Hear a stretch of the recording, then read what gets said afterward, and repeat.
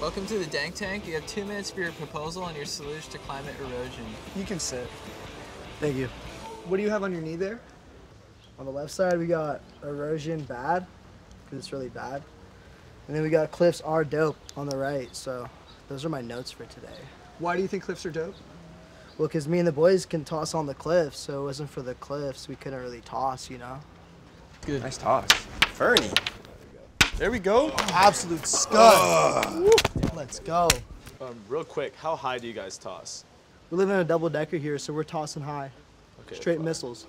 Okay, so you said you guys toss very high, correct? On the often, yes, sir. Yes. You said you throw missiles. We throw absolute scud missiles.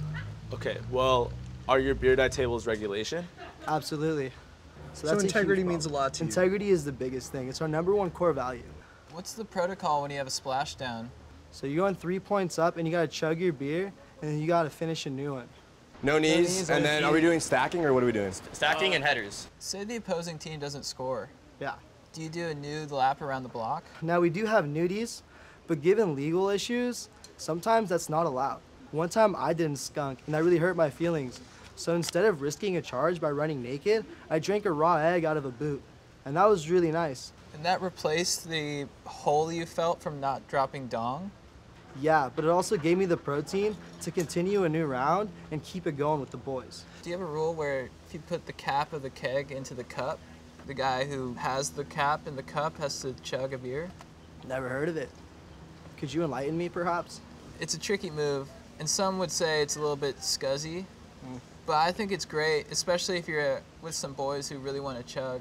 Yeah. So next time you're playing some die with the boys, take the cap to the keg and slip it in one of their cups, and then tell them, bottoms up.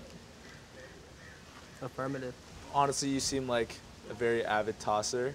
I guess the final question would be, what type of beer do you drink?